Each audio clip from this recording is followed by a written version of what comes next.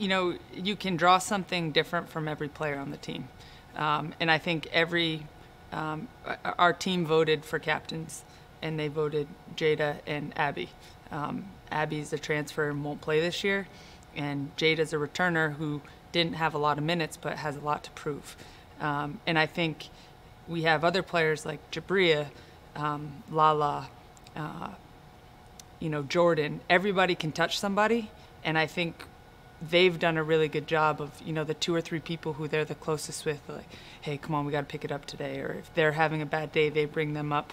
And then collectively as a group, where we want to be. And I think they've all done that for each other, and it's been pretty impressive to see. I want to compete every day. I want to play hard, and I want to get better. And I really, right at this point where we are, I don't care about any of that. And I really do think in life, on the basketball floor, if you take care of little things, big things happen. And right now, I'm just worried about all the little things that I think we can control and get better at.